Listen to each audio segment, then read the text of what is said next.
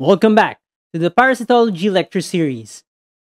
The point of this lecture is to discuss Entamoeba histolytica and the common amoebiasis. So let's proceed.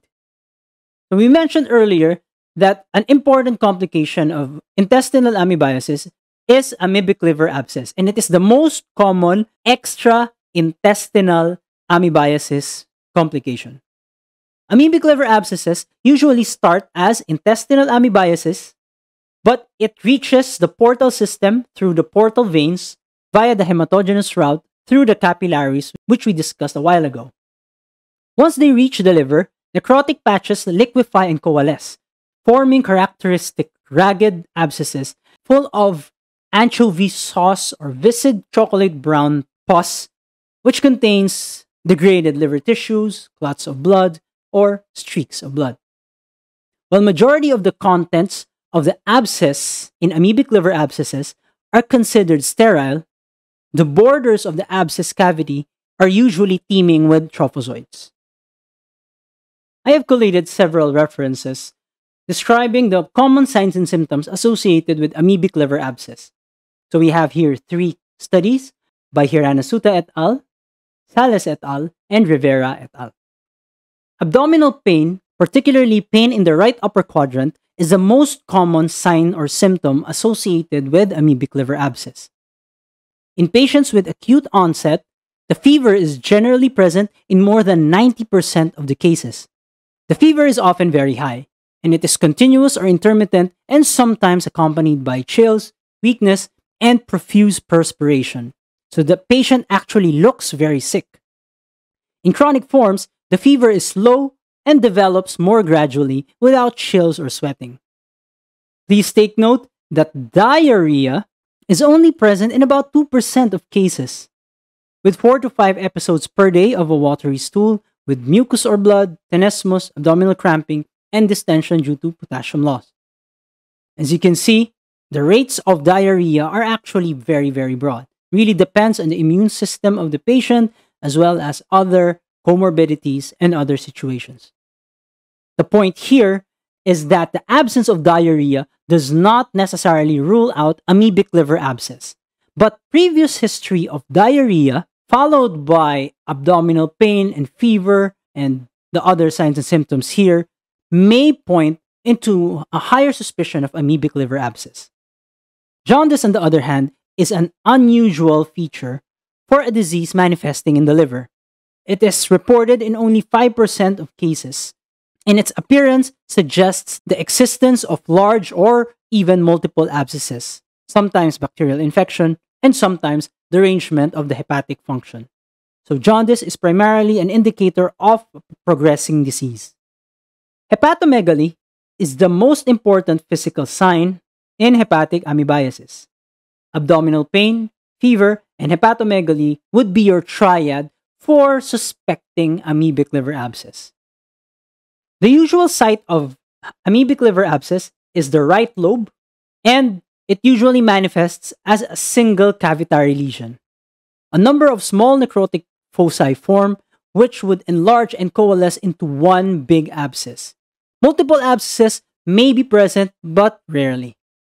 As you can see here, the rupture of abscesses is actually a very important complication and maybe a life-threatening complication, which we should always remember when trying to deal with amoebic liver abscess.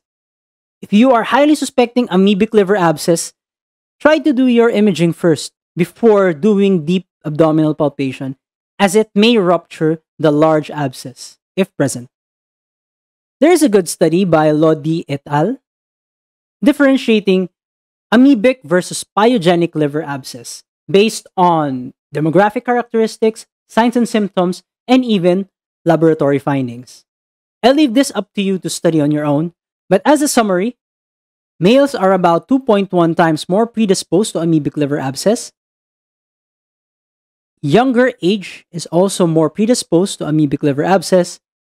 The presence of abdominal pain or tenderness is a good clue for amoebic liver abscess.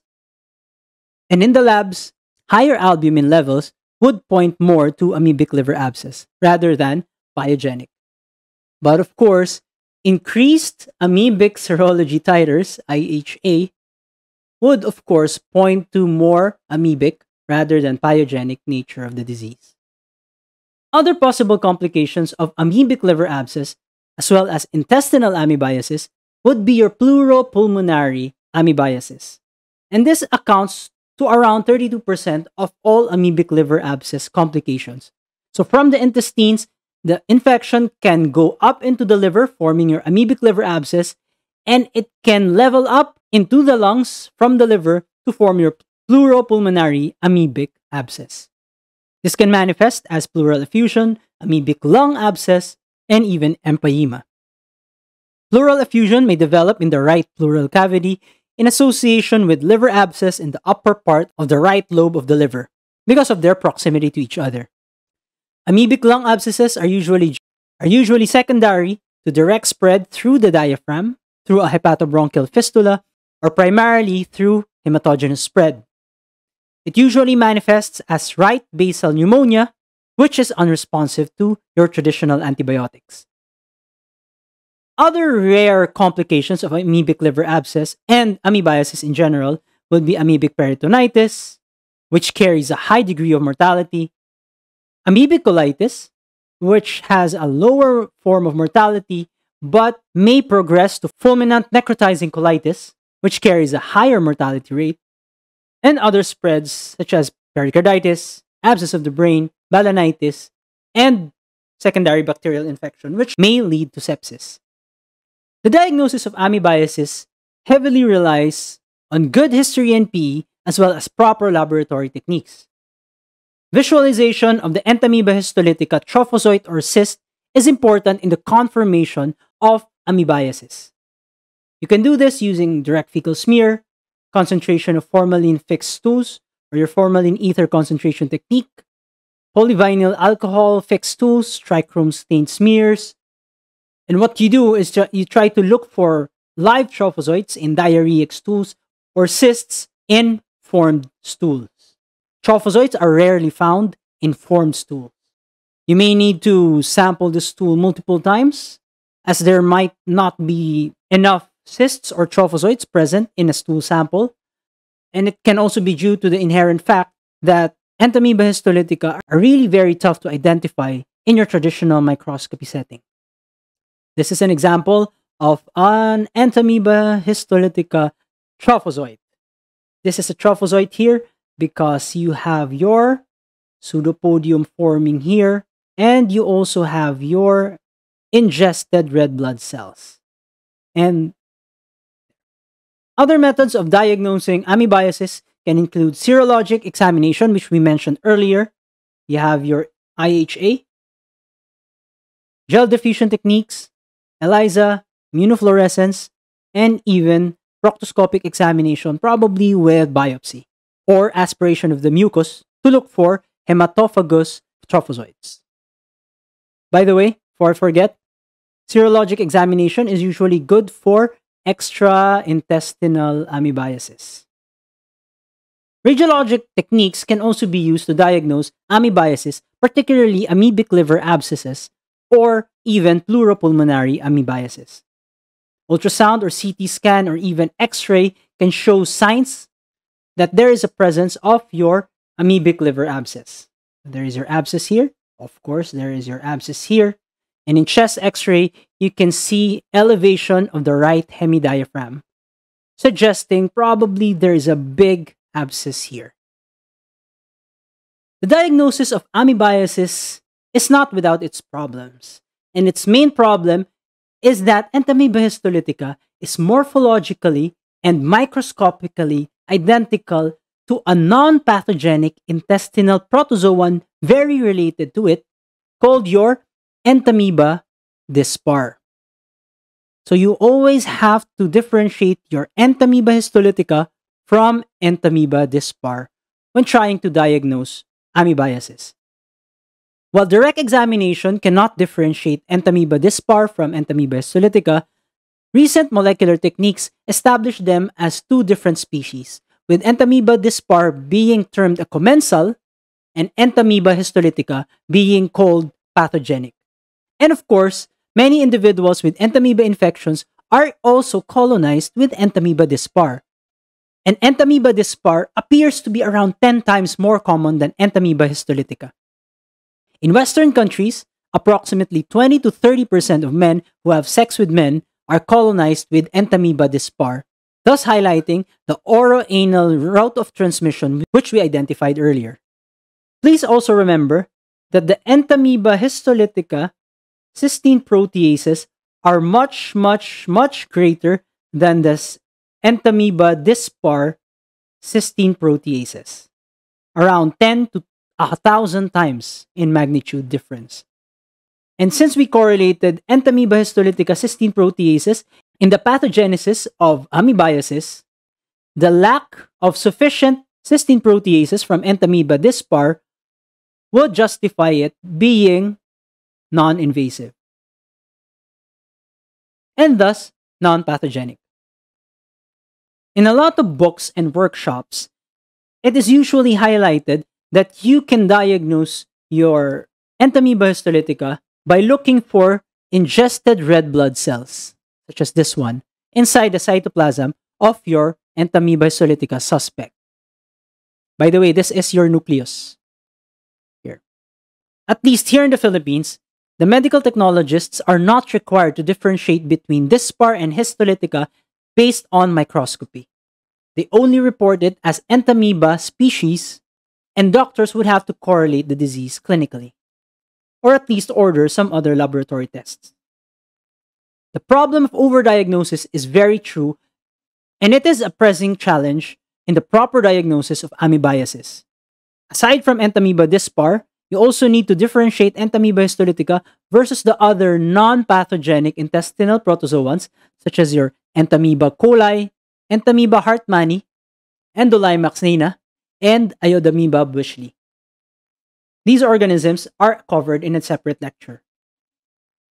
So why do we need to study these other non-pathogenic intestinal protozoans? The presence of these non-pathogenic amoeba in the stool of a patient is a good indicator that there is fecal contamination in that patient's food or water source. And if there is potential fecal contamination because of the presence of these non-pathogenic indicators, we might suspect that that patient is also at risk of getting other fecal oral transmitted parasites or infections such as entamoeba histolytica or even other intestinal parasites.